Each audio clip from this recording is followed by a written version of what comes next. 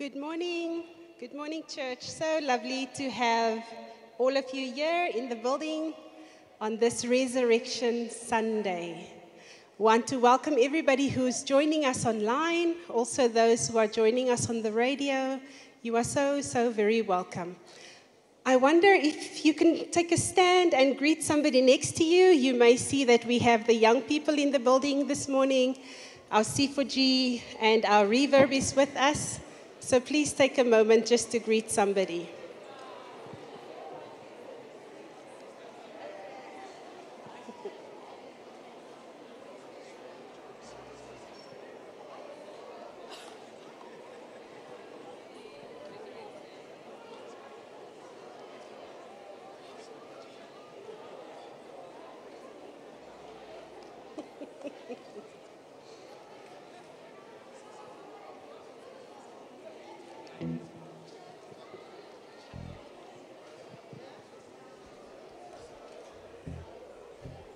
We do have our pastor on duty this morning, Pastor Clarence. He will be on my right-hand side, your left-hand side.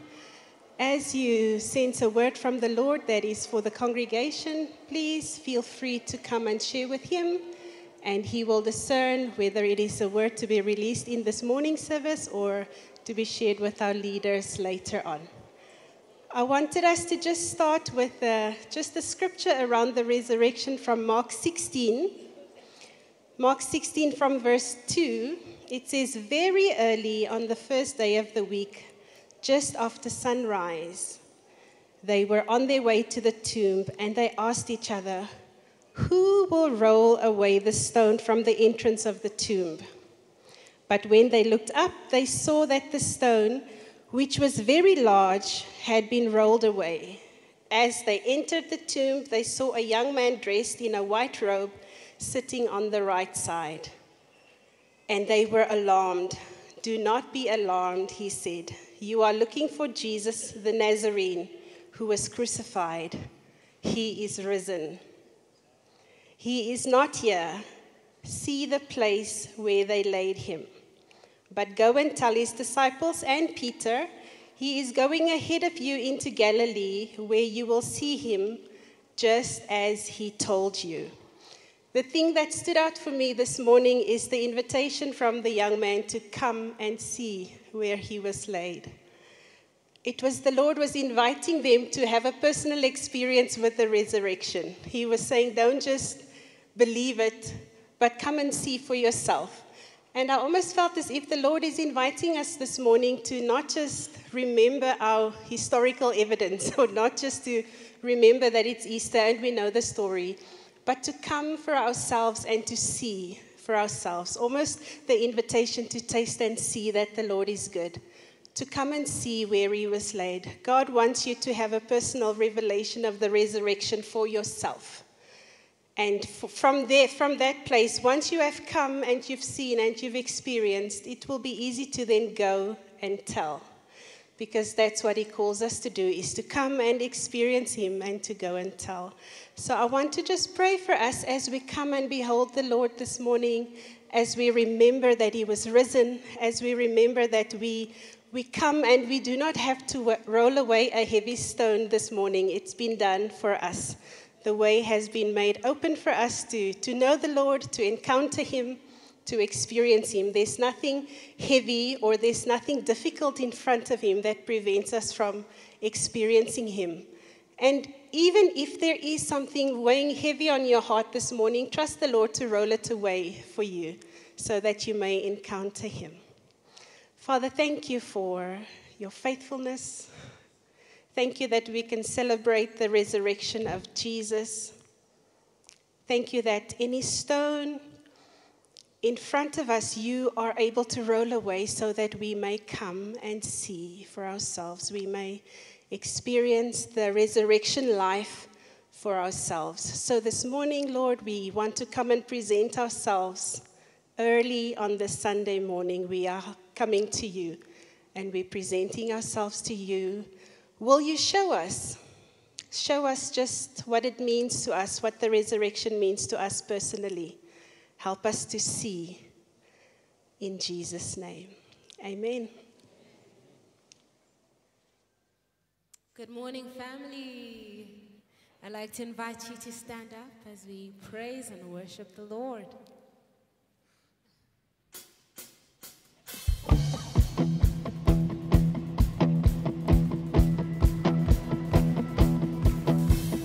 Risen, he's risen, forever glorified. Risen, he's risen, King Jesus is alive.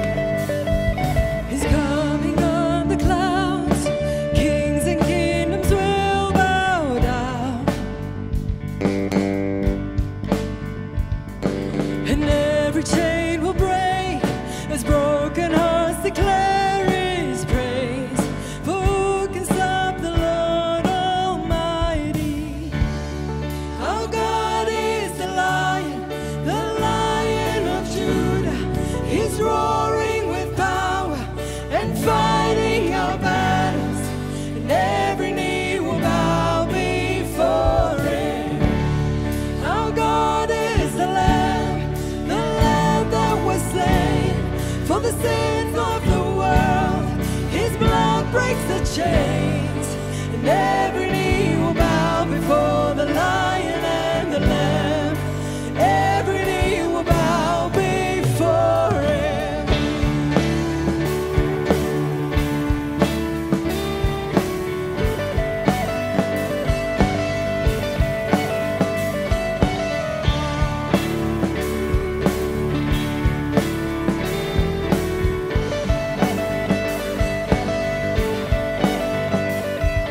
So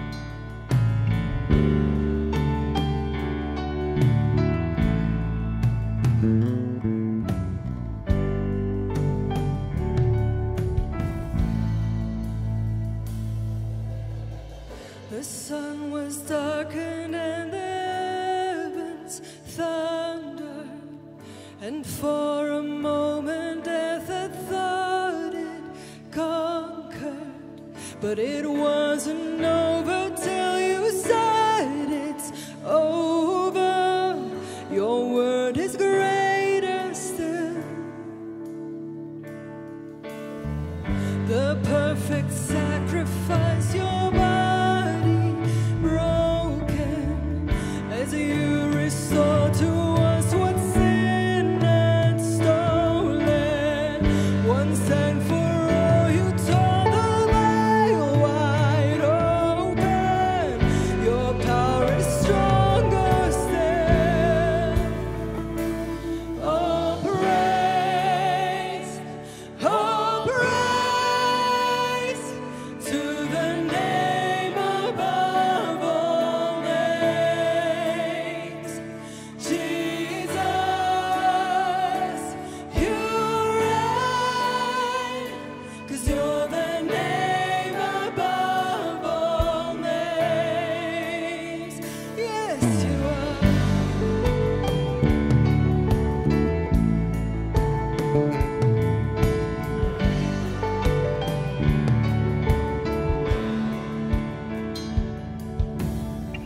You turn the grave into a new beginning. Our God is risen, you're alive and breathing. There's nothing that can rise against your victory. Your name is higher still. Your name is higher still. Oh, praise to the name above all names. Jesus, you reign, 'cause you're the name above all names. Oh, praise to the name above all names. Jesus, you reign, 'cause you're the name above all names. Yes, you are.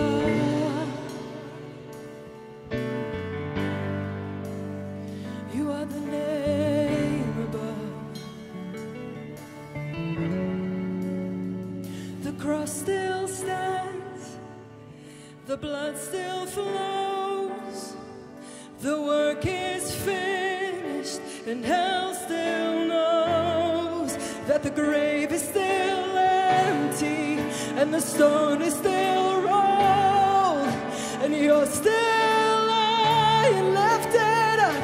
You're still seated on the throne. The cross still stands, the blood still flows, the work is finished, and hell still knows that the grave is still empty, the stone is still rolled, and you're still high and lifted up. You're still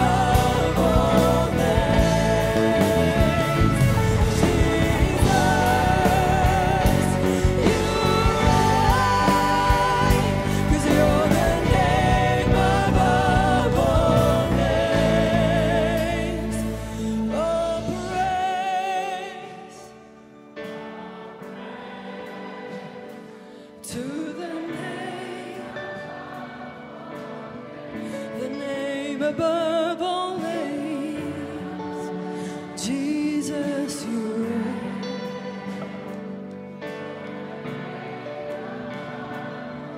The name above all praise.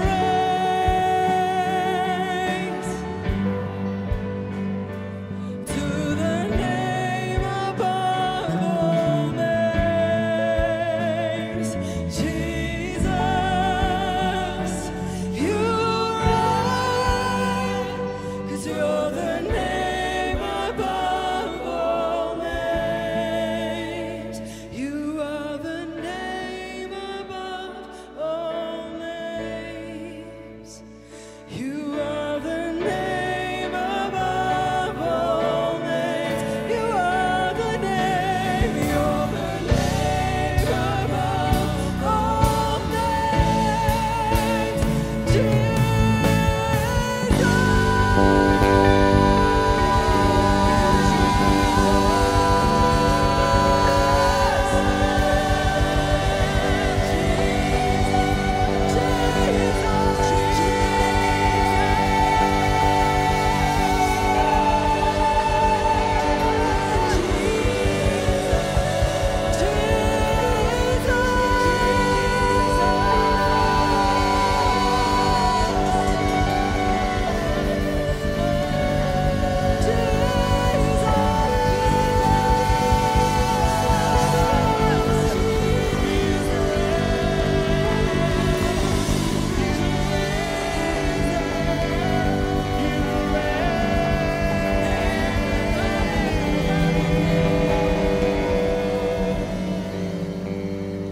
Can we just take 1 minute to lift up the name of Jesus? The instruments did it so beautifully now. Use your voice to just exalt his name.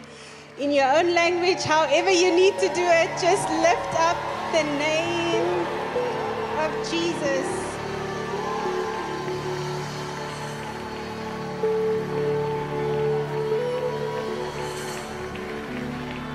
Father, you say that if we don't cry out, the rocks will do it. And today we choose to cry out the name of Jesus, the name above every other name, the name above every other name. Father, thank you that you are both the lion and the lamb. You died for us. You were slain. But you are the all-powerful one, the almighty one, the risen one. And this morning we celebrate that. I pray, Father, that you will reveal to us your fullness, that we will not just see you as the lamb, or we will not just see the lion side of you, but that we will see all of you. I pray that as we worship you, we will acknowledge your fullness. Not just what we like, not just what we feel safe with, but all of you, all of you. Father, help us to fix our eyes on Jesus,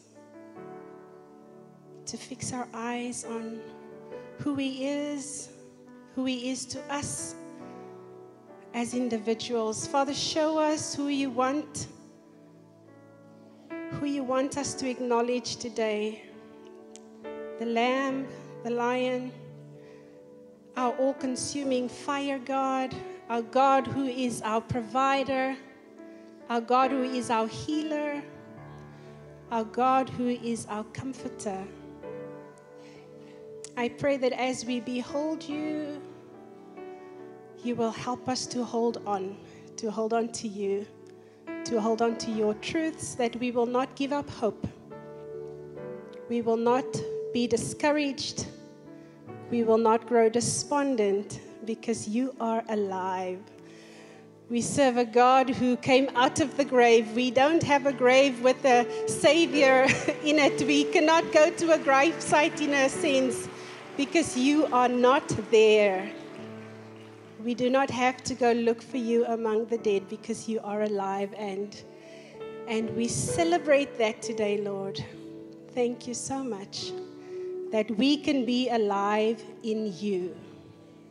We can be alive in you. We've been risen with Christ. Thank you that you have hidden us in you. We can partake of your resurrection as well. Amen. Amen. Amen. As we transition to the offering, I almost think our offering is in a worshipful space this morning. I want to read to us from Malachi 3, verse 10. The invitation to the woman was to come and see where he was. Come and see where he was laid, and he's no longer there. I think even in our finances, the Lord is inviting us to experience his goodness, to experience his provision, to experience what he can do. In Malachi 3, verse 10, it says, "Bring the whole tithe into the storehouse, that there may be food in my house. Test me in this, says the Lord Almighty, and see if I will not throw open the floodgates of heaven and pour out so much blessing that there will be no room enough to store it." I think the thing the Lord highlighted for me this morning is just to test me in this. Experience it for yourself. See that you can trust me with your finances. I am faithful. I can give to you much more than what you can ever anticipate. I can provide for you. I can look after you. You can test me in this. We can experience him as our provider. You would know that we have different ways to give in our congregation. So if you are online, you are so welcome to use the SnapScan QR code or the EFT details that appears on your screen. If you're in the building, I see the bags have already been passed down the aisle. If you want to give in cash, you are so welcome to do that. I just want to pray for us. Father, thank you for your faithfulness. Thank you that you did not abandon Jesus to the grave. Thank you that when you speak your word, when you say something in your word, it's true. And we can take it to the bank, literally. Your word is true. You do not lie. Thank you that we can experience you in your resurrection. We can experience your faithfulness in our finances. We can trust you in all of our lives with our eternal salvation and with the practical detail of our everyday living, including our finances. Thank you for your faithfulness in that, in Jesus' name. Amen. I want to invite anybody who is a visitor with us this morning. I'm not sure if you can give me a show of hands if you are visiting at Hatfield, maybe for the first time, or if you've been visiting for a number of weeks, a number of times. You are so very welcome. I would love to meet with you directly after the service in our Connect Lounge. It's in our foyer hall, straight through the back doors to your left-hand side. I will be there and our team of volunteers. We would so love to tell you about who we are, who is Hatfield, what do we believe, what are our values, and how do we live out our discipleship journey with the Lord. So please join us for a cup of tea afterwards and for a short connect. We promise we will not keep you long on this Easter Sunday. Just two quick things. If you have not had a chance to go through the journey of the different stages of the cross that we have set up so beautifully, you still have time to do that. There will not be a guided, facilitated journey, but you are so welcome to go. It journeys from the Last Supper all the way through to the resurrection, different stages of the cross, and it's wonderful for you to be able to do that. You can go directly after the service or for the rest of this afternoon. I think everything will be taken down on Tuesday, so you do have time to still participate in that journey. Really want to invite you to do that. It starts at our prayer room, so you can go there. And just a heads up to the parents, Our C4G, which is the children's ministry, and Reverb, our high schoolers ministry, starts again next week, Sunday. So you are so welcome to bring them. I want to welcome Pastor Louis.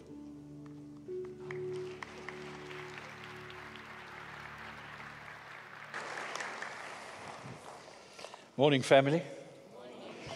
This morning early, Liam, one of our sons, burst into our room without knocking or any announcement and just said, "So, he is risen." And so that's how I woke up today. And isn't that wonderful? He is risen. Amen. He is risen.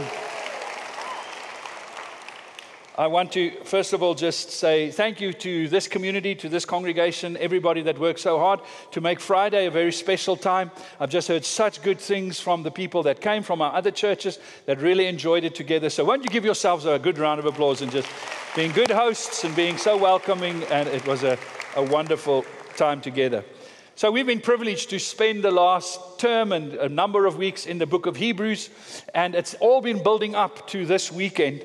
And so much of the book of Hebrews is built on Old Testament scripture, and particularly some of Isaiah's writings. And that's where we spent some time on Friday. And we're going to spend some time today also on the book of Isaiah and considering the resurrection. But before I get there, I just want to pause and in a sense, give a shout out, give a moment of appreciation to Isaiah.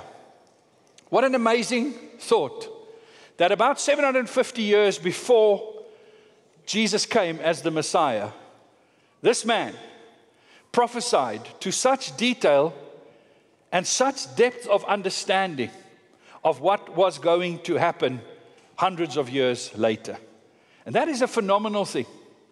It is quite remarkable that the book of Isaiah, I don't know if you know this, but it's almost the Bible in one book in this way, that the first 39 chapters of the book of Isaiah, it deals with all the judgment, the sin, the sacrifices. It sounds like the Old Testament in the first 39 chapters of Isaiah. How many of you know how many books are there in the Old Testament? 39. This next 27 chapters of the book of Isaiah deals with the coming of the Messiah and what that means. How many books are there in the New Testament? 27. Isn't it remarkable? That's just a little oddity. But he understood something about this Messiah that is to come. That's why we sometimes call him, or he's called the St. Paul of the Old Testament. He's sometimes referred to as the evangelical prophet because he so profoundly prophesied about this fact that God would come and that he would die for us and that he would rise again. I think this is remarkable that God did this to highlight, to put an exclamation mark for us, to let us know that this that we're celebrating today has been his plan all along. He knew that this was going to happen. He was working towards this, and he set it all up for us. In Revelations 19, verse 10, it is said, the testimony of Jesus is the spirit of prophecy. The testimony of Jesus is the spirit of prophecy. I think in that regard, we can recognize that Isaiah had the spirit of prophecy upon him. He was a prophetic man. He was a remarkable prophet. He had the spirit of prophecy because the spirit of prophecy is found in the testimony of Jesus. Those who testify about Jesus displays something of the spirit of prophecy. Now, what I want you to note is when we look at the prophecies of Isaiah, it's not like he just watched the movie and can tell you some of the details of what was going to happen. I don't know if you've experienced it, but like when our kids, when they were younger particularly, they go watch a movie and then they'd come home and you have to sit with them for like a half an hour where they tell you the movie. Have you ever experienced that with your children? And you have to listen and they tell you the details of the movie. That's wonderful. Isaiah obviously saw in the future, but he didn't just see events. What makes his prophecy so much more remarkable is that he had revelation about what those events would mean. He understood theologically. He understood Christological and soteriological elements of what would come with Jesus, this Messiah that would come to earth. He didn't just explain the movie that was about to unfold. He told you the why. He told you the what fors of what was going to happen. He had a depth of understanding about Jesus. It's like when Jesus said to Peter, flesh and blood has not revealed this to you, but my Father in heaven revealed this to you. It's like he had that spirit of prophecy upon him. The testimony of Jesus is the spirit of prophecy. So he prophesied and he testified about what was to come. Now we live today, and Jesus has come. Jesus had come and died on the cross. He rose again. But I want to tell you, we still need the spirit of prophecy today. Amen? We need the spirit of prophecy that is the testimony about Jesus. Every one of us on our front lines, we need the spirit of prophecy. Because you know what the spirit of prophecy does for us? It helps us to not only say that Jesus died, but what does that mean? What does that mean for my life? What does it mean that Jesus rose from the dead? What does that mean for my life? What does that change about my life? And what does that change on my front line and in this world, in our nation right now, with so many struggles and so many realities? What does it mean? What does it change? That's the spirit of prophecy that testifies about Jesus. I saw a little cartoon in the week, I think on social media somewhere, and this is a little hand-drawn, like pencil sketch cartoon, and you had the two guards standing next to the grave. And one on the one side, one on the other side, just, standing there with their spears, just minding their own business. I mean, when you get the graveyard duty as a soldier to guard the graves, you don't expect much to happen, do you? You're sort of just standing there, like bored out of your mind, And there they're standing. And suddenly, in this cartoon, which is, not really what happened, but this rock comes flying out, in the little cartoon with the stripes, and there goes the rock. And it's like the first picture, the two of them standing, second picture, there goes the rock, the stone that covered the grave. And in the third picture, they're looking at one another, and the one says to the other, now what? And that's the question, now what? What does it mean for this world? What does it mean for you? What does it mean for your front line? That Jesus rose on the third day. That he is risen. That we live in a world where, as Lena said, there's no grave for our Savior. That you can go see him there anymore. There's no visiting of the body of Jesus. He has risen. And that's the spirit of prophecy that testifies about Jesus, that we need alive and strong in this world today for the believer. Because in one sense, every believer is a prophet. Do you know that?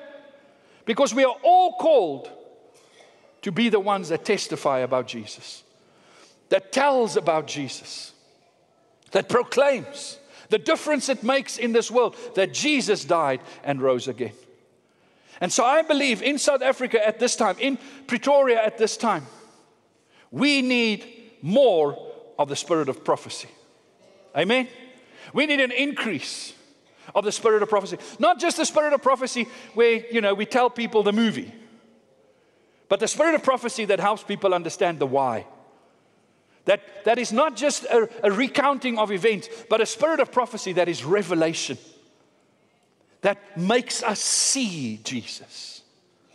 And so this morning, before I get into the rest of the message, I want to pray that. I want to pray for the spirit of prophecy in this community to increase. I want to pray for the spirit of prophecy in this nation. So can I ask you, if you wouldn't mind, to stand with me as we pray for this. I'm going to ask those of you that are online and those on the radio just to agree with us in this prayer. Lord Jesus, we thank you that creation revolves around this moment where you came, you died, and you rose.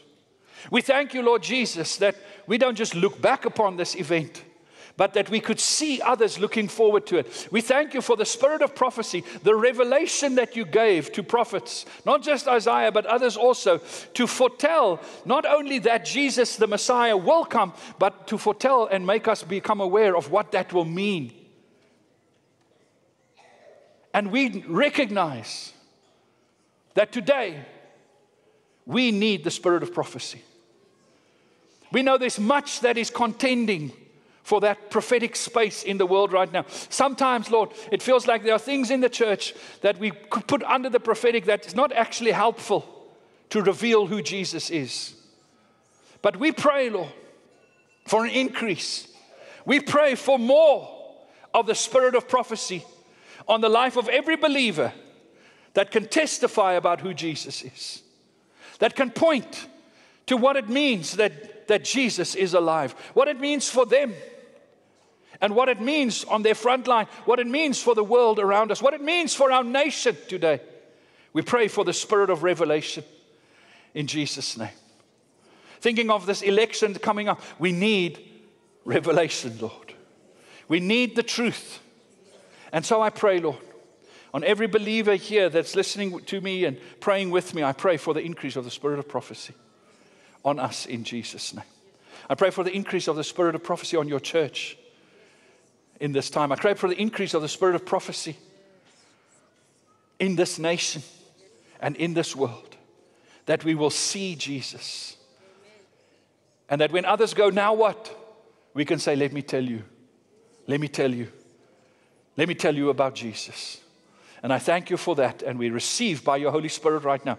Won't you just with me take a moment and say, thank you, Jesus, for the spirit of prophecy that is on my life. That I can receive right now the working of your Holy Spirit. I'm willing, Lord. Here am I. Send me. Send me in the spirit of prophecy, the testimony of Jesus. And I thank you for that, Lord, in Jesus' name. And let's all say, amen. Amen. Amen.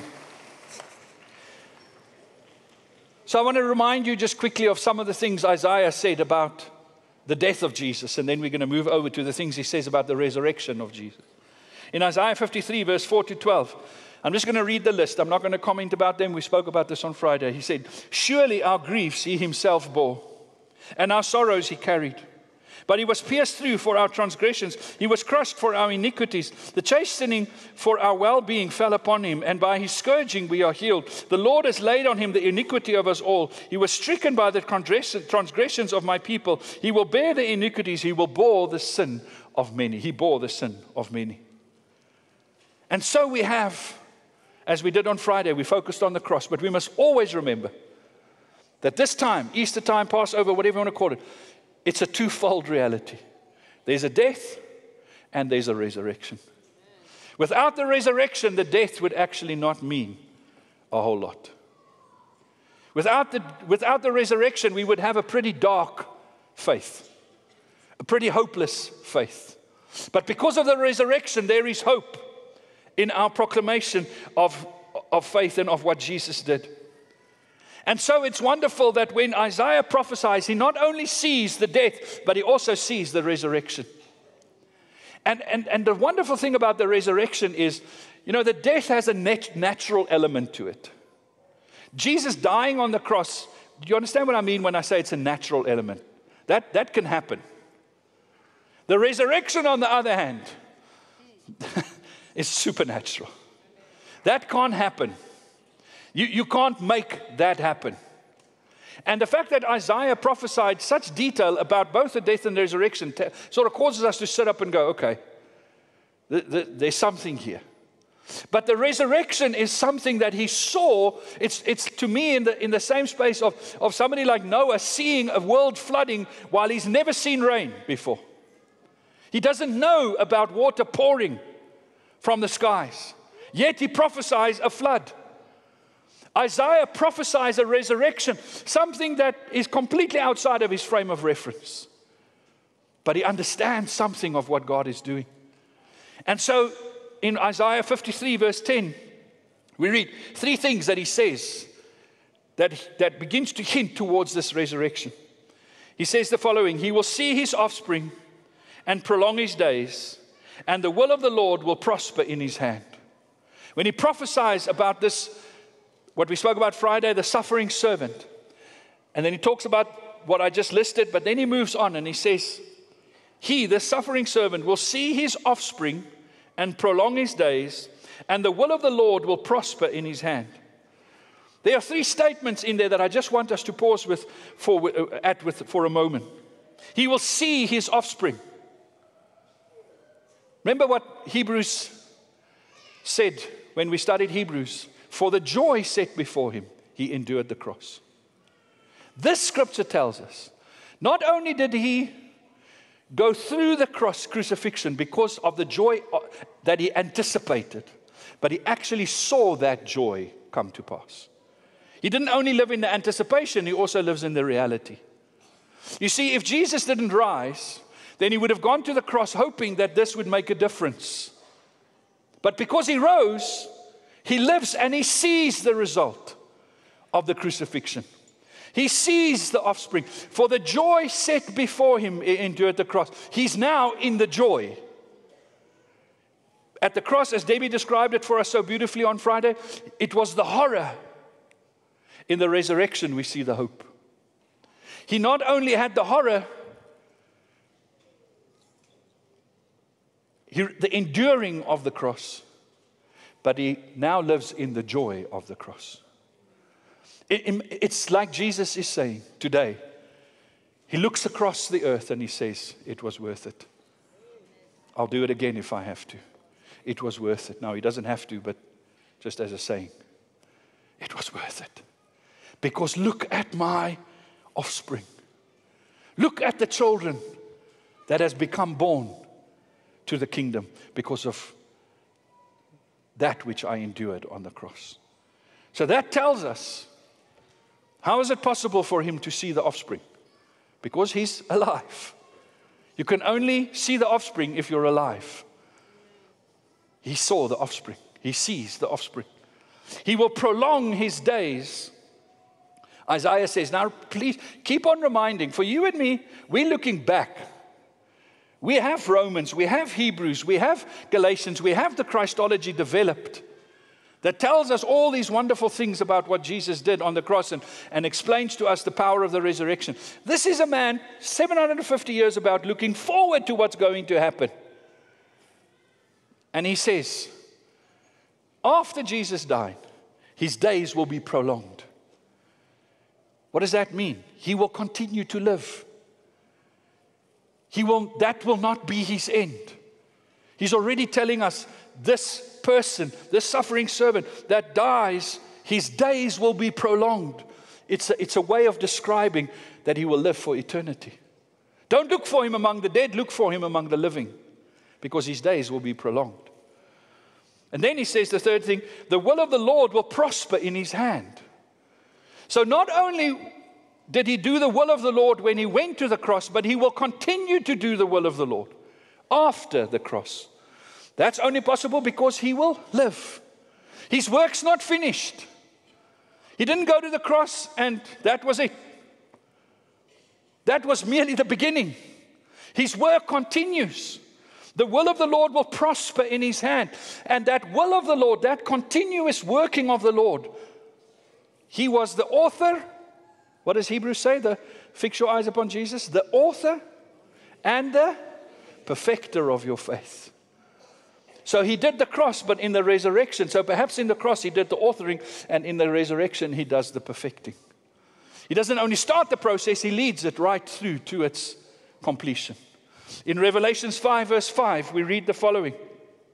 Then one of the elders said to me, do not weep. See, the Lion of the tribe of Judah, the Root of David, has triumphed. He is able to open the scroll and its 7 seals.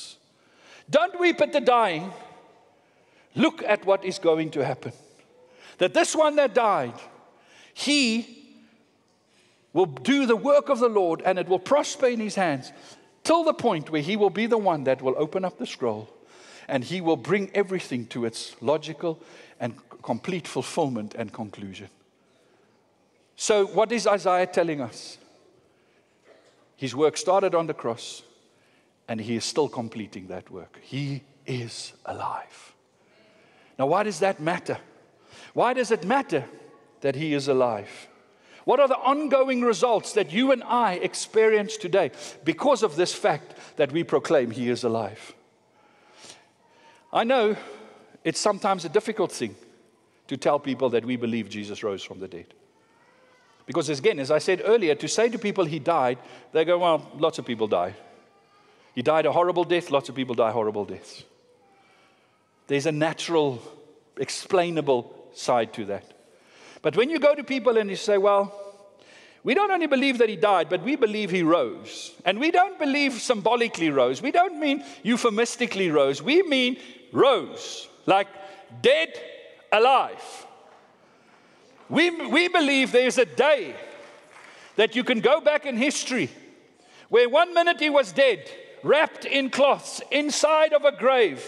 Joseph of Arimathea's grave, he was lying there, dead. Dead. Busy decomposing, if you want. Dead. Dead like any other person would be dead. Can I describe dead to you, Evan? Do you get the point? Dead. Not a degree of death. You don't have a little bit of death, somewhat dead, really dead, and truly dead. You have dead. He was dead. And then suddenly, he's alive. We don't mean degrees of alive. We mean alive. We don't mean somewhat alive, a little bit less dead, not looking like he's not dead, not talking about better makeup. We're talking about alive. He's alive. And your problem and my problem is we believe that really happened. Like just yesterday, I ate too many hot cross buns. It really happened. Praise Jesus. He really rose. We don't mean it allegorically. We mean really. And that's the basic of our faith. Sometimes people will say, we like Jesus. He's a nice guy. He's a guy I can follow. He's a guy I believe so much of what he was teaching. And he was a peaceful person. He was loving. He was so caring. If you can just dial down on the resurrection stuff, how he came into this world and how he went out of the world. If we can just put those aside, let's not make that a big issue. If you want to believe he rose from the dead, that's fine. But that's not true. And so if we can just mainstream Christianity a bit, just make it the problem is we really believe he rose. And I want to tell you, if you want to be a Christian, a Bible-believing, Jesus-focused, centered Christian, that's what you believe. He really rose from the dead. Can I explain it again? He was dead. Dead, not degrees of dead, dead. He's alive, not degrees of alive. He's alive, fully alive. And that's what we believe. And that's what Isaiah foresaw. That's what he, through revelation, began to declare. And why is it important that we believe that? He mentions 3 reasons for us. He uses, in verse, let me go back to the scripture and read it for you. From verse 11 of Isaiah 53. After he has suffered, he will see the light of life and be satisfied. By his knowledge, my righteous servant will justify many, and he will bear their iniquities. Therefore, I will give him a portion among the great, and he will divide the spoils with the strong. Again, remember, he's looking forward. He's saying, this suffering servant that died, this is what now happens after he died. He will see his offspring we spoke about earlier. Now, if he teases that out a little bit more, he says, he sees the fruit of his death and is satisfied. Isn't that a beautiful word? Today, Jesus is satisfied. Like I said earlier, he says, I'm so glad I did it. It was worth it. I'm satisfied. He looks over creation and he is satisfied with what has become possible, with what has happened. He is to be satisfied means you're alive. He is not dead. His work in terms of the cross is completed, and he is satisfied with the results that it delivered. Because he rose from the dead, therefore we can be alive today and rise from the dead. If Jesus, went to the cross and died and paid the price for our sins, took all the judgment. There could have been some level of forgiveness possibly for sin. But you and I would still struggle with the curse of sin and death. But Jesus rose on the third day. Death, where is your victory? Death, where is your sting? What was the ultimate victory that had to be won by Jesus? Was the victory over that which was the result of sin, which was the curse of death. Jesus went and conquered death. Beat death. C.S. Lewis puts it in the following way. In his book, Miracles, he writes, the New Testament writers speak as if Christ's achievement in rising from the dead was the first event of its kind in the whole history of the universe. He is the first fruits, the pioneer of life. He has forced open a door that has been locked since the death of the first man. He has met, fought, and beaten the king of death. Everything is different because he has done so. This is the beginning of the new creation. A new chapter in cosmic history has been opened. Before Jesus' resurrection, if you died, you died. You were dead. Dead in your sin. There was no other option for you. But since Jesus went into death and conquered death and escaped the clutches of death and broke the chains of death and rose on the third day, he said, I have done so that if you believe in me, every one of you will do the same. You will break the clutches of death because I've done so. That's why for us, Paul says in Thessalonians, he writes to the Thessalonian believers in 2 Thessalonians 4, he says, we do not grieve like the unbelievers. This week I'm doing a funeral for somebody. And as the pastors, we often do funerals, and you go to funerals, and we're part of funerals. At a funeral, we remember somebody's life. We celebrate their life. We thank the Lord for them. And then we bury them. We say goodbye. But for you and me, because Jesus died and rose again, we do not mourn like the unbelievers. We don't say, thank you for your life. It was great. May you rest in peace. We say, I'll see you again. I'll see you soon. We will be together with Jesus in eternity. And that's the hope that we have. That is the certainty that we have because Jesus rose from the dead. He rose. Paul says in 1 Corinthians 15 verse 14, he says, if Christ has not been raised, then our preaching is in vain and your faith is in vain. But if we proclaim Jesus that has been risen, our faith is a faith filled with hope. The second thing he says is, he justifies many, all those who trust in him. Now please note the present tense in this proclamation. He justifies many. Not he justified many. He continues to justify. How does that work? Because when Jesus died on the cross, he took upon himself our sin, the curse, the division between us and God. Then because he rose, and he is now seated at the right hand of the Father, or as other scriptures put it, forever interceding for us. Whenever the accuser comes against you and says, Lord, this one does not deserve, is not justified to have entrance into your presence, because look at their sin, look at their failure, look at all the things they've done wrong. They don't deserve. Not only can Jesus point to the cross, but Jesus can stand up in person, lift up his hands and say, they are justified. He forever does the work of justification until the world is wrapped up. He continues to justify. He is your justification. Not just because of what happened on the cross, but also because of what happened on the resurrection. We are justified in him. In 1 Corinthians 15, verse 20-22, Paul writes about, in the first Adam we all die, but in Christ we shall be made alive. In Christ we shall be made alive. Alive meaning that I can live in the presence of God. The third thing he says, he will bear their iniquities. And again, please note the continuous there. He will bear their iniquities. Not only did he bear it on the cross, but in that sense, he forever bears the reality that he's borne our iniquities because he's alive. If you had to walk around in heaven and be aware of the problem of sin and the judgment of people and how horrible it is, and perhaps be like, oh, what are we going to do about it? It won't take long for somebody to say to you, hey, but there's Jesus. He bears the iniquities. Don't worry, it's taken care of, it's done. He's here, he's among us, he's alive.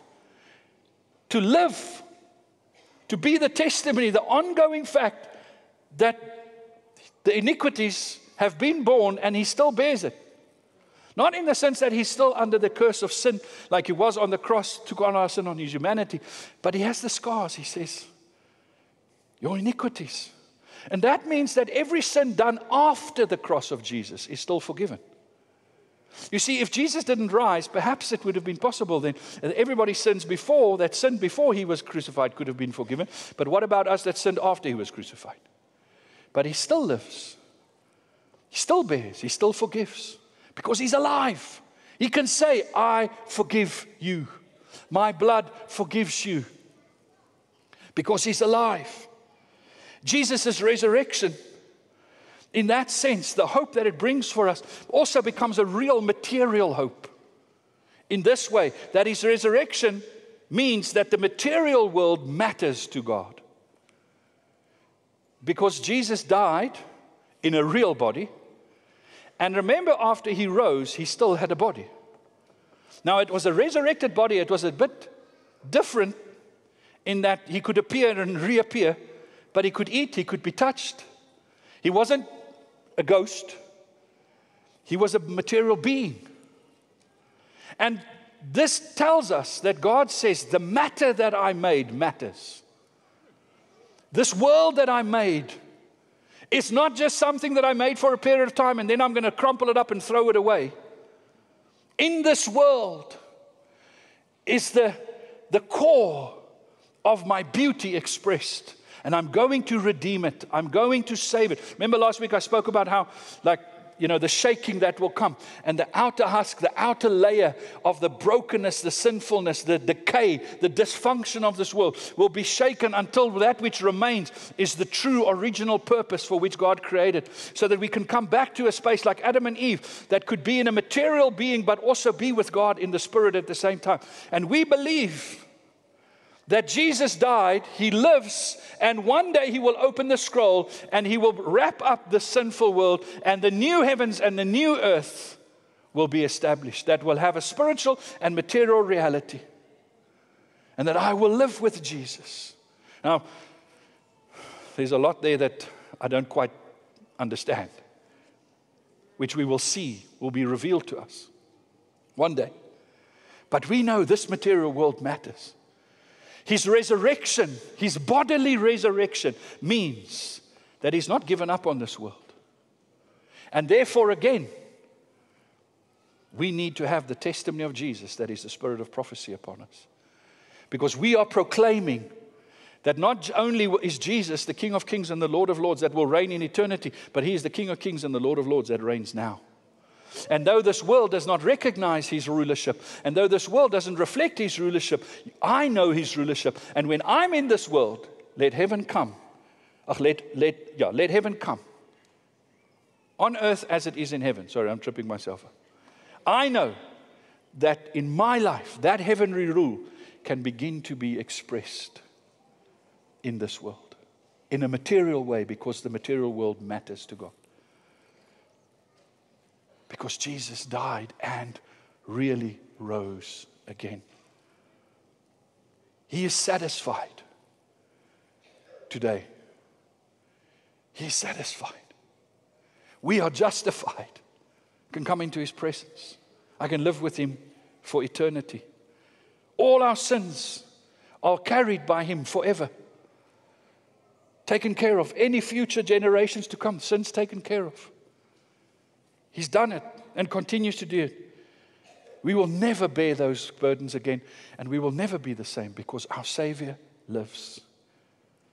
And so, in Hebrews 1 verse 3, The sun is the radiance of God's glory and the exact representation of his being, sustaining all things by his powerful word. After he had provided purification for sins, he sat down at the right hand of the majesty in heaven. So, like Hebrews is the bookend of Isaiah describes. Isaiah prophesied, Hebrews says this is what happened. Sits at the right hand of the majesty in heaven. Our core scripture for the book of Hebrews was Hebrews 12, verse 1 to 3. Therefore, since we are surrounded by such a great cloud of witnesses, all these witnesses that have come before us, that testify that Jesus is alive, we are surrounded by them. Let us throw off everything that hinders and the sin that so easily entangles. And let us run with perseverance the race marked out for us. This is our time to persevere. Fixing our eyes on Jesus, the pioneer and perfecter of faith.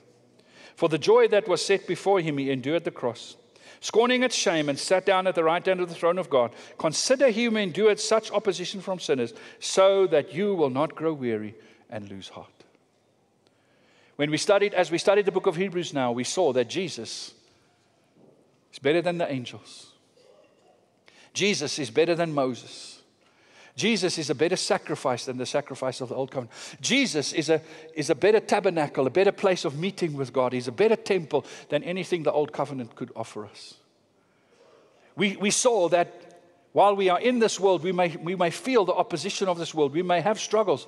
But instead of seeing those struggles as something that will break our spirits, we see it as training opportunities, our opportunities to stand against this world, to stand in the face of this world, to stand against its lies, its pride, its selfishness, and say, no, Jesus is alive. And to stand and to be disciplined in keeping our eyes on Jesus, fixing our eyes on Jesus and saying, I will not go back. There's nothing left for me anywhere else. I am with Jesus now and eternity. And now we have celebrated that he has died for us. Our sins are forgiven. We no longer have to live in the shame and the guilt of that. Our conscience have been sprinkled clean by the blood of Jesus. We have been set free. Now we can live and live as a testimony of who Jesus is. Worship team, you guys can join me. So I want to encourage you. Fix your eyes upon Jesus, the author and perfecter of your faith.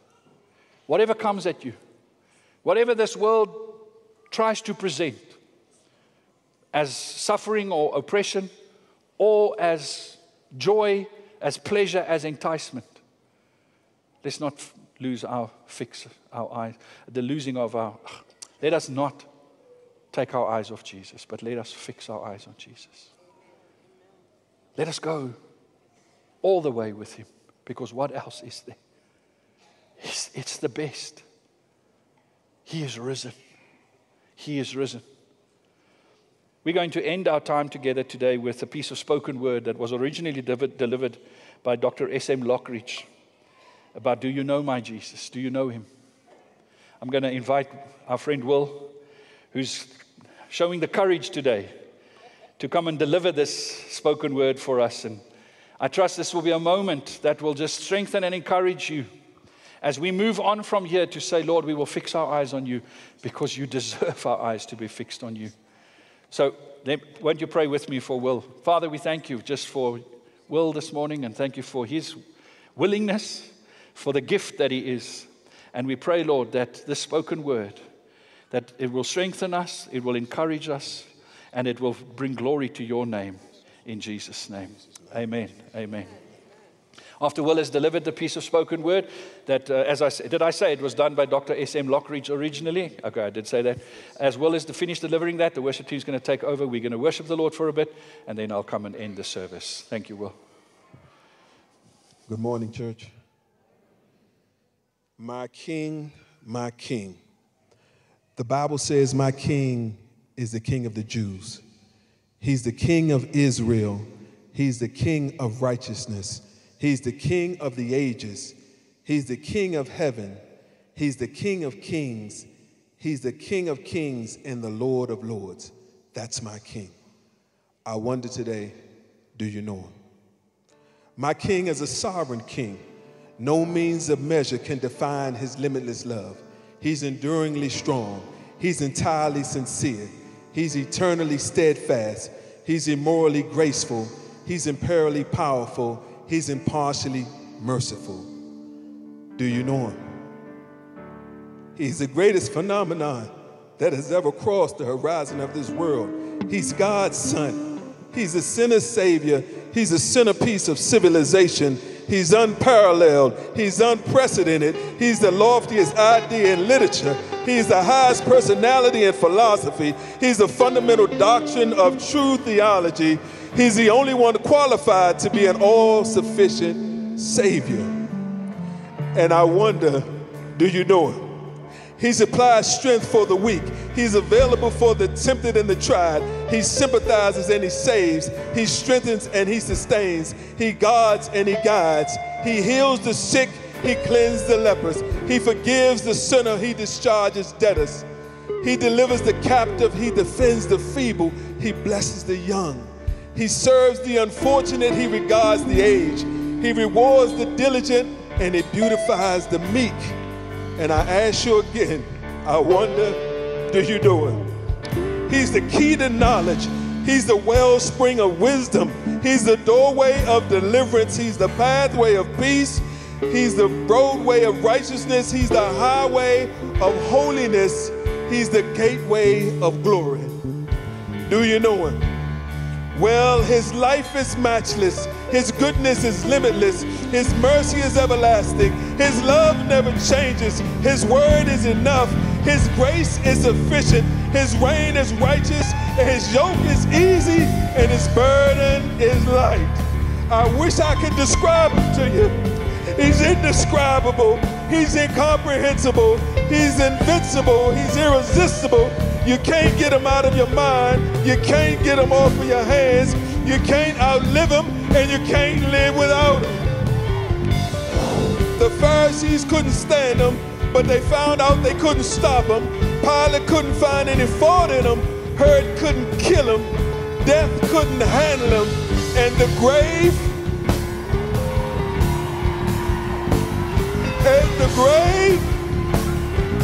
and the grave couldn't hold him.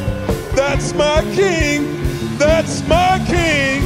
That's my King. That's my King. Jesus.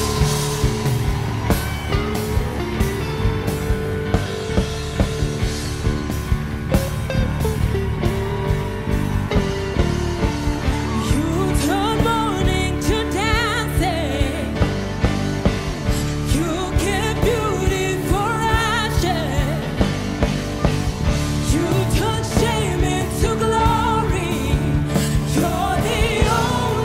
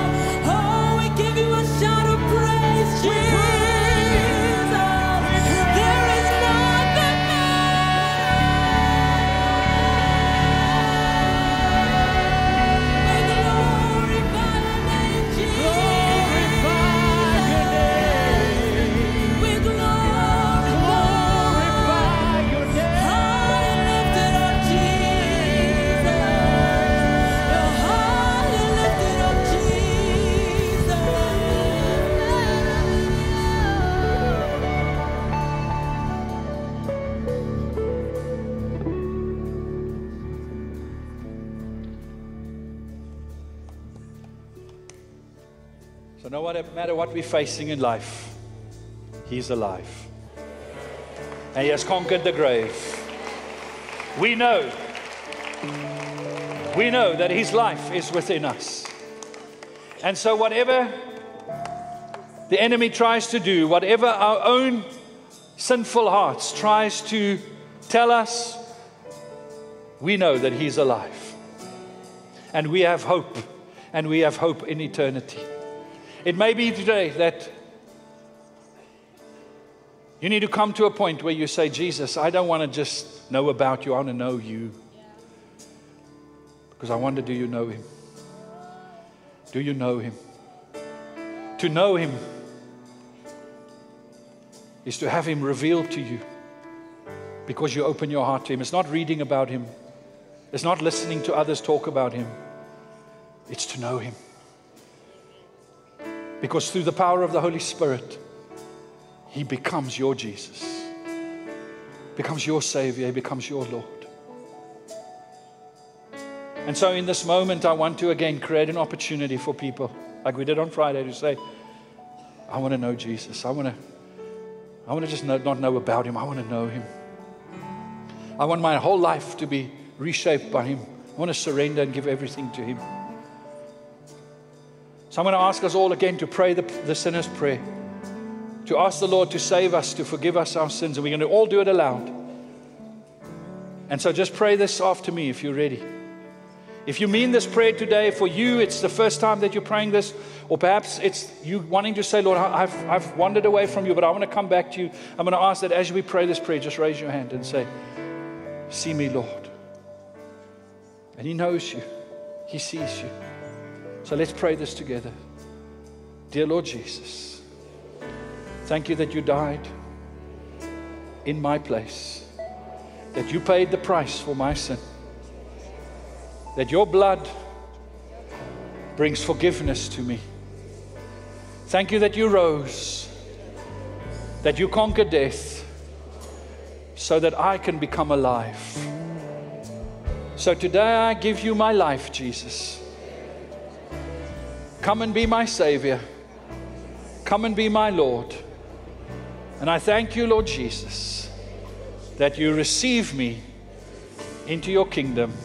In Jesus' name. Amen. I wonder if those that prayed that prayer, if you wouldn't mind, just right now, just make your way to the front. Just come. Our pastors, some of our team's going to be here. They just want to pray with you personally. Just make a personal point of connection with you. And just, it's so important. Just take that next step to say, Lord Jesus, I'm serious about this, and I want to step out in this. So as we're going to end the service, before I release the rest of the congregation, I don't want there to be a clash. Please, let's give moment to those that can come forward. Let's give them a round of applause as they make their way to the front. If you're coming forward, just bring your belongings with you and come to the front, and then your loved ones, those that are here with you, will wait for you. But we want to give you opportunity just to come to the front right now for those that raise their hands. As I end the service, you're still so welcome to come and let us pray with you. Let us spend a moment with you. It's not going to be long. Please remember that Lena wants to meet with you for those that are visiting and are new in our Connect Lounge also. But may you go in the peace of the Lord today, but may you also go in the power of the resurrection. The power of the resurrection. The power of the resurrection. That you are alive in Christ, that you are the salt of the earth, that you are the light of this world, and may you go in His strength and in His power. The Lord bless you. Thank you for being with us today. We'll see you next Sunday or through the week somewhere. May the Lord bless you. Let's give a round of applause to Will and thank him also just for that, for our team.